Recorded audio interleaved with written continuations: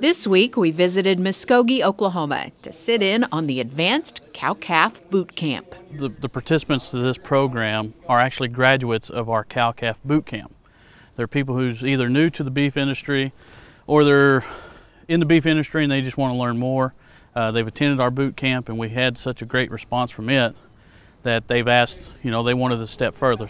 Oh, I just enjoy learning more about what I like, and just hopefully I can learn something that can help me with my operation and hopefully to help me make a little bit more money. If you look at the beef industry as a whole, the biggest of our cattle come from small producers, and that's exactly what these people are.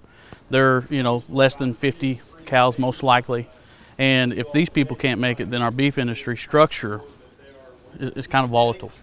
And so for these 3 intensive days, producers sit down with Oklahoma State University experts on soil fertility, genetics, EPDs, estate planning, livestock law, and much more.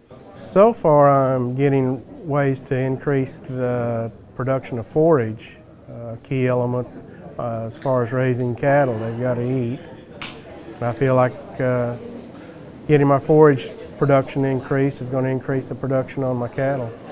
I was at the meeting a year ago, the initial cow camp, and the information I gleaned from there, I've applied several principles that have helped my operation. Most of these producers, they're doing it because they enjoy it, but we also have to show them that it's business. I mean, if they can't make money at it, they better have a wife in town who understands that. So therefore, getting their mindset that it is a business, and even though we love seeing our cows out our front porch, we still need to make a profit at it.